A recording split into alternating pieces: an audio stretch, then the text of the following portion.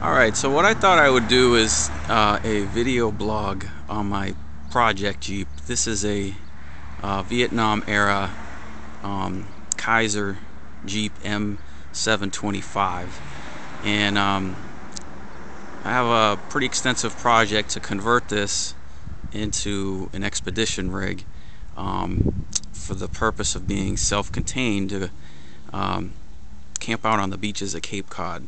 So this is the vehicle. I've already started some work. It's getting a Cummins diesel, A518 automatic. The overdrive axles are CUCV axles. So I'm just going to give you a quick tour of the project. This is where it's at.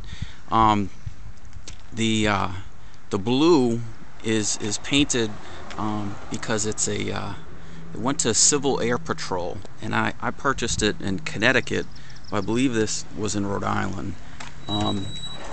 This is the interior.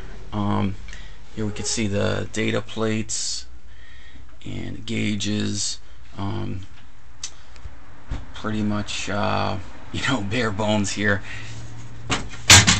Remove these plates. There's the torque converter. The Cummins is already in, just briefly, but still got a lot of work to do to get this thing up and running. So this is the interior, and then there's a passageway door to the box in the back. This is the ambulance, so they certainly could access the patients in the back, and that door slides over and slides shut. So that's the interior.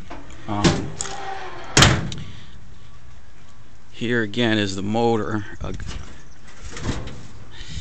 At this point I just basically have it in. It's not, I haven't really done much to it. Kind of is as is. I purchased a 93 3/4 ton Dodge, and basically the automatic and the NP205 transfer case are all from that rig. So a lot of work to do here still, but this is it.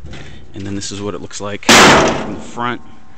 It's got the old Rhino grill, and you can see the front axle is in. This is a Dana 60, and I changed it to spring over, and this picture doesn't really show, but this thing is really high.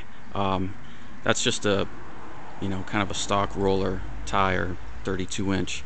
And then in the back, the current project is to raise the back to be equal with the front axle. So the shackle in the back has been flipped, and the current project is to switch the post here and switch that around to make the height in the rear equal with the front.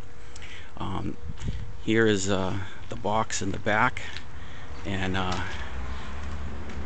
I've already removed the upper lighter racks and sold those to another person looking to restore a factory. So this has the original heater, gas-powered heater in it.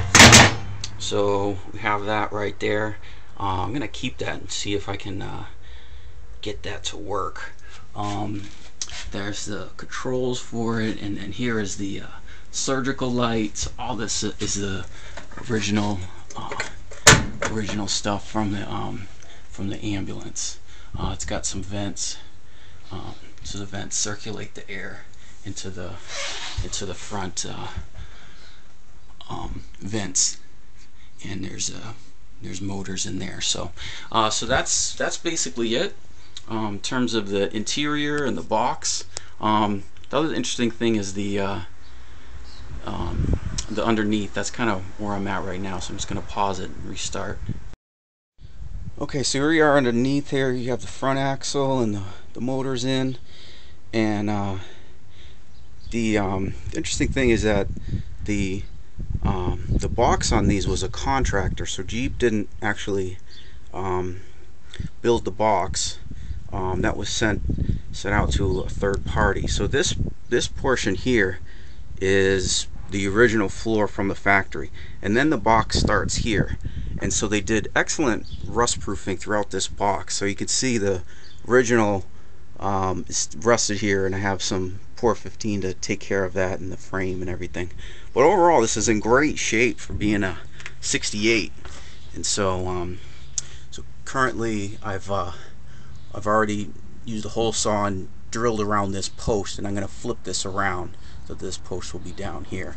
So I had to drill this out, and then the plate on the outside that you saw in this one will be flipped around. So here's the rear axle, 14 bolt.